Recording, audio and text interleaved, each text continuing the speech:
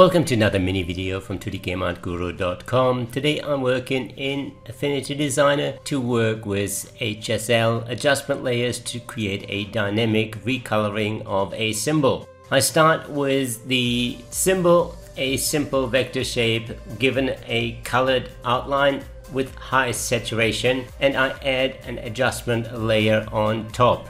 I group the symbol because symbols act funny when you change the layering within the layer stack. I duplicate both the HSL adjustment layer and the symbol and then move the two to the top. I duplicate the process until I have a few, but you can see the effect. Each time the HSL adjustment layer changes whatever's underneath.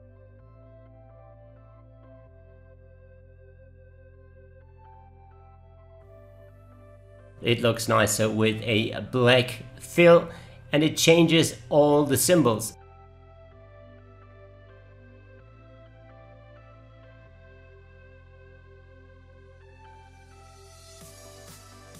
Let's try this again with a 5% shift. The changes are a lot more subtle.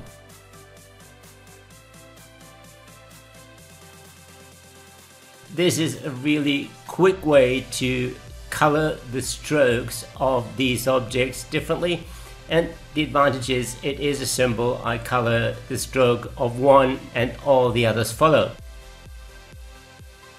Let's try and speed this up a little bit and place the HSL adjustment layer inside the group. That way I don't have to move it to the top and then just duplicate the group, rotate it and do the power duplicate. Once I ungroup, the effect becomes visible. The effect of an HSL adjustment layer is constrained by the group or layer it is in.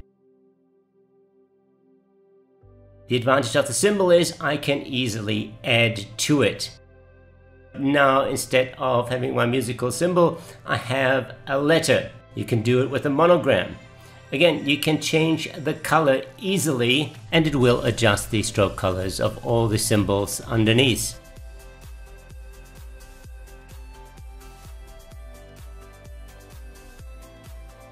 The same works with a filled shape.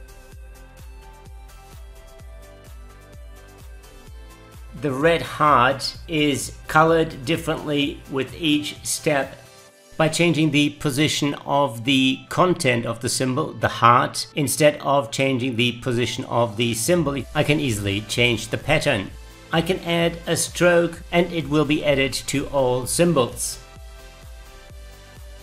This is a really quick and fun way to play with colors. It comes with a downside though. Stacking a lot of HSL shifts on top of each other will make your machine work really hard. It is also a command unique to Affinity Designer, so exporting to other vector formats will cause issues. When you export to bitmaps, JPEG or PNG, this should not be a problem.